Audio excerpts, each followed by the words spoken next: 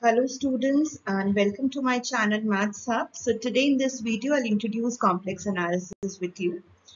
So what is complex analysis all about? So we'll start the introduction with complex numbers, right? So if you check the number system, in the very beginning we had the natural numbers starting from 1, 2, 3, right? We had the basic four operations as plus, minus, multiplication and division, right? So when we started with the natural numbers, it was easy to add the numbers because when we added the numbers, we got a new number, right? But when we were subtracting the numbers, if the number was bigger and the other number was smaller, it was easy to subtract also, right? But when we were subtracting the same numbers, then what happened? If I subtracted 2 minus 2, then the number that was we were getting, it was not belonging to the natural number system and hence 0 was invented and that gave rise to the whole number system, right? Again, when operations started with whole numbers, again it was easy to now add, subtract, but then the problem was that when we subtracted a smaller number and a bigger number, we were getting negative numbers and negative numbers were not there in whole numbers, and then the introduction of integers came into being, that is negative numbers, 0 and all the positive numbers, right? But then again, plus minus multiplication was going fine. But when we were dividing two numbers, then either the numbers, if the numbers were completely divisible, then it was in the integers.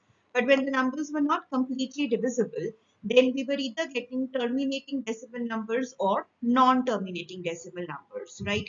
So that gave rise to the fractions. So that were the rational numbers, and hence when we got the non-terminating decimal numbers, that gave rise to the irrational numbers, right? And then altogether the numbers were called as the real number system, right? Now everything was going fine, but when we solved the equations of the type x squared plus 1 is equal to 0, you can see that the discriminant is less than 0, and hence the introduction of minus 1 under root was given as iota, right? And from there the imaginary numbers came into existence, right? So now we are dealing with complex analysis. That means we will be dealing with functions which are dependent on some complex variable, right? So, who were all the mathematicians who were behind the theory of complex variables? We had Cauchy, we had Riemann, we had Weierstrass, and we had Legendre, right? So, all these mathematicians, they were behind the complex variables. Now, what are the applications of complex variables? Complex analysis is used in analog electronic design. The wave function of quantum mechanics and quantum field theory is complex valued. Complex analysis is more recently finding application in neurosciences and economics. In mechanical design, complex variables allow polynomial equations to be solved that would otherwise be unsolvable. It is also used to solve certain real valued definite integrals via residue method. It is also the concept of conformal mapping it is used in a real life applications like cartography, airplane wing design, and there are many more applications of complex variables, right? So now let us understand that what are basically functions of complex variables. As I said that so far we have done a function of one variable f of x, or we have done a function of two variables x and y. Now here x and y are both real variables, right?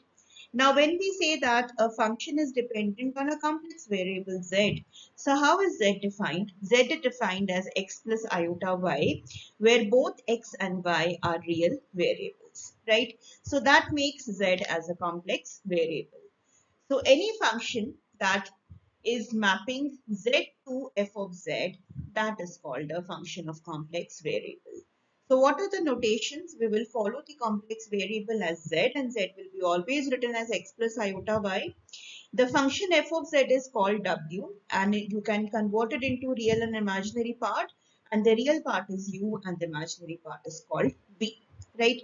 So any complex function will be w, that is equal to u plus iota. Now, what is the geometrical interpretation, or you can say what is the geometrical representation of a complex function? So what is basically a function? It takes the elements from the domain set to the elements in the codomain set, right? So here, what is the domain? The domain is the Z plane. This is called the Z plane, right? So why is it called the Z plane? Because it is having the variables X and Y. So the real axis is the variable X and the imaginary axis is the variable Y. So suppose this point is Z and Z is represented as X plus iota Y, then it will be mapped, a function f will take this point Z to the point W, where W is u plus iota v. This is the W plane and this is the V plane because W is u plus iota v. And this is called the W plane. So what is the graphical representation? You can see that f of z is a function which takes the transformation of z to w, right? So we plot the z plane and the w plane and function takes the values from the z plane to the w, right? Now, a very elementary question: how to find out the real and imaginary parts of any complex function? So suppose f of z is given to us as z squared plus 3z and you have to calculate u and v. So u is the real part of fz. That means I can say that u is the real part of w and v is the imaginary part of w, right?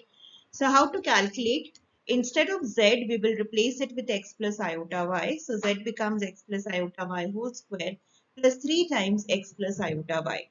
So when you open up the square, you'll get x square minus y square plus iota times 2xy plus 3x plus iota 3x.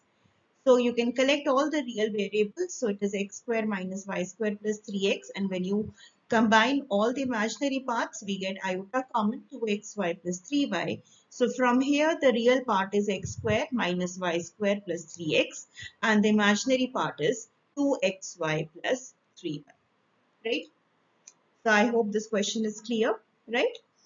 And that's all for this. So in the next video, I'll tell you about the concept of limits.